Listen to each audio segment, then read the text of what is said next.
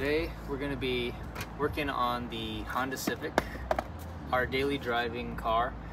There's a major issue with it. We have what's called oil dilution problems. So the fuel is getting into the oil somehow, and it's a common issue with these cars, the Civics and the CRVs with the 1.5 liter engine. I don't know how it gets in there. I'm guessing through the heads or through the cylinder somehow, but it's not good because when you're diluting the engine oil, the fuel kind of thins out the oil, and then when you have thinner oil, then you have issues with engine wear. So for us, since we're out of warranty and we have a modified Civic, we unfortunately have to change it ourselves, the oil, and kind of do our own maintenance. We have to change the oil more frequently because if you have issues down the line with the oil thinning out, you don't want to be running it for 5,000 to 10,000 miles. So we're going to be changing it every 1,000 to 2,000 miles. It's a headache for us, but it's better than replacing the engine itself. So this engine is only supposed to hold 3.7 quarts of oil. And if you are more than 3.7 quarts, then you have an oil dilution issue because it's adding more oil as you go on, and when you're overfilled, that's not good for your engine either. So we'll find out how overfilled we are once I drain it out. Another way you can tell if you have oil dilution issue is if you pull out the dipstick and you smell it. It stings the nostrils. Brian, I'm gonna be honest with you, that smells like pure gasoline, which is not good either. So smell your oil and check the fluid levels. If it's up, you probably have a dilution issue, and you should definitely take it to Honda dealerships so that you can get it fixed under warranty.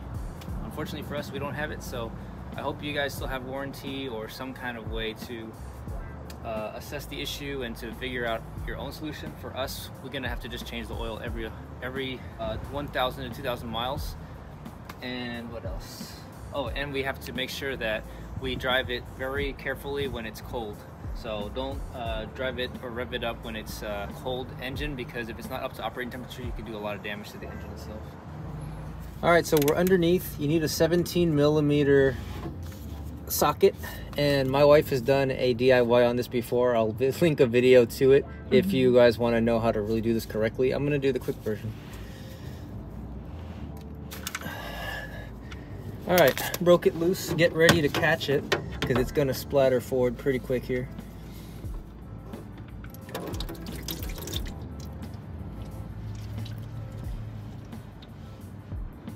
Alrighty.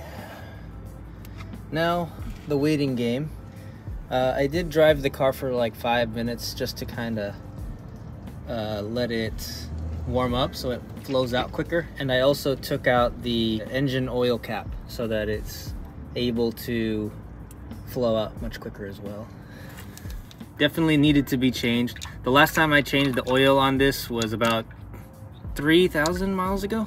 No, 4,000 miles ago. 3 months ago is when we did the last oil change. So let's let that drain for a couple minutes. Okay, now I'm going to remove the oil filter. So you need a oil filter wrench in order to take this off.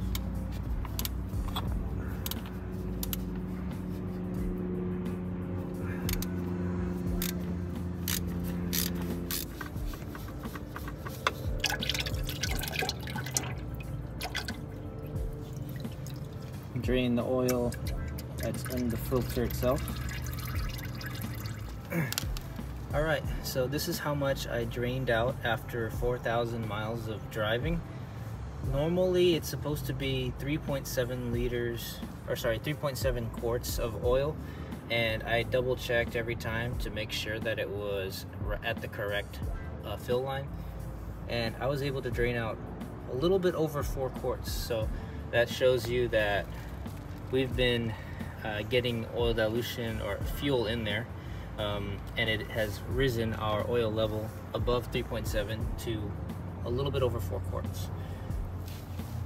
Take a look at the condition of the oil. It's pretty dark. It looks pretty liquidy. Smells like fuel.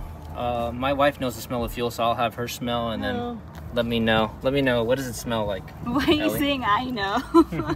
She hates it. Yeah, Yeah. Does that smell like fuel or oil? It's like fuel. Because oil has a different scent. That's true. Well, anyway. Like when you go to a gasoline station, it smells like fuel.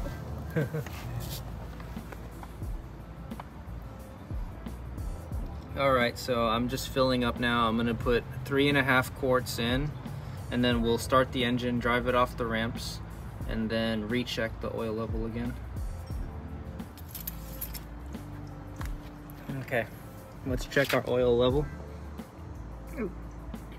So if you look at it, we're right on the, it's hard to see because of the orange dipstick, but okay, so as you can see, we're in the middle now, right on the middle for our oil level, so we are good to go. I'm gonna put this back in place and we'll change it out again in another 2,000 miles or so. So to close off this video, I just wanted to bring light to the situation, make everybody aware to check for oil dilution on your Civic or your CR-V, anything with the 1.5 liter turbo engine. You don't want to be driving around too often with thinning oil because of fuel dilution in your oil, so make sure you check your oil level, smell it, and take it to Honda to have them fix the issue properly if they can. But other than that, you know, hope you guys are able to have that issue fixed if you have it, and hopefully you don't have the issue in the first place. I'll keep you guys updated on anything else I find, but for now, frequent oil changes is what we got to do. Thank you guys so much for watching. If you have any questions, feel free to comment down below. I'll see you guys on the next video. Bye.